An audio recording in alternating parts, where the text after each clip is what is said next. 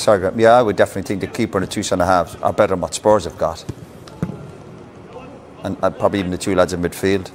I think Tottenham have got so many average players. We talk about the pressure Spurs are on to be getting the top four and all this carry on. Keane and Son, you take them two out of that team. Spurs are an average Premiership team. I'm being polite. I don't think he knows what.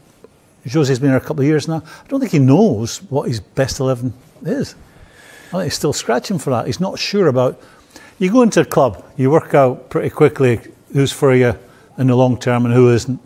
I'm not sure, experienced as he is, if he really knows who he can trust. Let's bring in Jamie Redknapp to the conversation. What's your take on that, Jamie?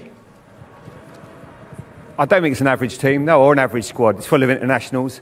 I think there's a lot of quality in this team. I don't think they're playing to their maximum. I'm not sure what... I agree with Graham there with Josie doesn't know his best team. But if you look at that back four, you know, Dyer doesn't play today. He plays for England. Sanchez, Colombia. Alderweireld plays for the number one team in the world. That doesn't make you a good player. Sorry? Playing for your country doesn't make you a top player. If you can trap the ball, you will play for your country these days. Doesn't make you a top player because you're international. I don't know about that, but I think you're talking I'm talking about this squad, Roy. I think they've got better players than you're giving them credit for there. Dyer's been giving goals away every week. Yeah? Last week he gave a goal away. Has. He's been chopping and changing. Yeah, I agree with that, but he's been chopping and changing, playing with a different player every week. That doesn't help. I don't think that Jose knows his best team. But I don't think you can turn around and say this isn't a strong squad. It's full of internationals. There's internationals in every department. But being an international doesn't make you a good team. Right backs.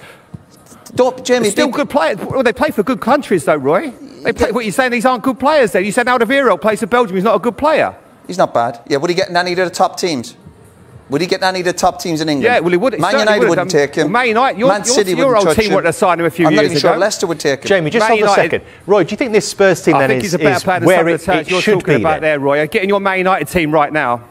I think people keep getting Man United's team. They keep looking at the Spurs team. I think Spurs were better 2 or 3 years ago with the Trippiers and the Ericssons when Ali had the hunger.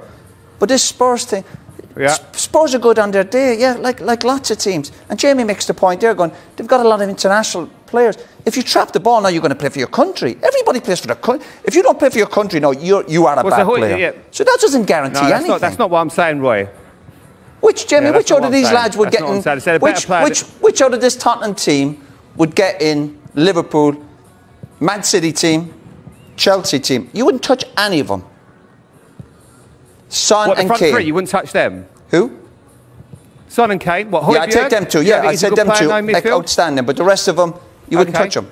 See, I think the bigger picture. You play Alderweireld's a better centre back. He'd get in Man United's team as a centre back right now. I think he would. Yeah. I think the goalkeeper's not good enough. I'll agree with you there. I don't think he does well enough. I think the 2 right backs they've signed. No, I don't trust Aurier and I don't trust Doherty. He hasn't done well enough, but he plays in a back 3. I think the back 4 isn't good enough. But I tell you what, Reguilon is as good a left back as there is in the country. Yeah. So I think you've got that one wrong. I think he's a class player. That's why Real Madrid let him go. Not got any confidence. Why do you think Real Madrid let him go? So you're saying he's not? Does that matter? Oh, because Real Madrid let him go, that doesn't make him a good player. Yeah, but how much did they let him go for? Country, not a good player, how much did they let him go for? It's not as if they paid 60, 70 million. They might be able to buy him back, actually. So you're saying they bring Doherty in. Doherty's playing for Wolves, who were the last year have done well and they're expecting to compete. They sell him to Spurs for 15 million. Doherty. Does anyone really think Doherty's going to make Spurs a top 4 team? No, Doherty, really?